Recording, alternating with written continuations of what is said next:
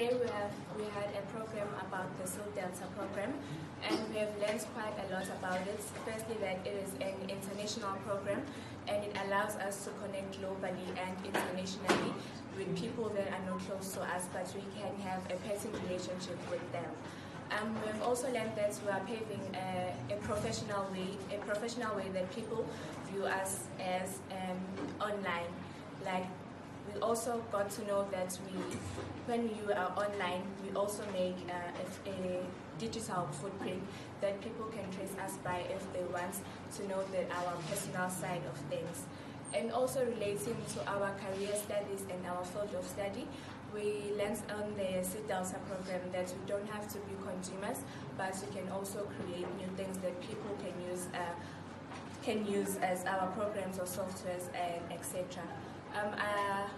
Looking at the perspective view of information technology studies, this has become more relevant of how we do things, because we can create softwares that people can use that are designed by us instead of being consumers on the internet, and do something productive. My name is Sundile Makwaza, and I'm a teacher at Phendukani Full Service High School. I teach English.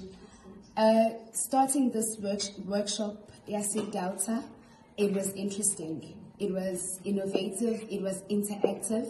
The questions, the assessment, and also the information that you get from the units before you start the assessment, they really helped me a lot. They taught me a lot of things. I thought I knew the internet, but I came around new jargon. I came around new things that I did not know existed, digital footprints and digital history, and all those things made me want to learn more. And also, it also taught me to be careful when using the internet, because everything that I do on the internet is online. So Sil Delta gave me a new perspective and broadened my knowledge in terms of using the internet.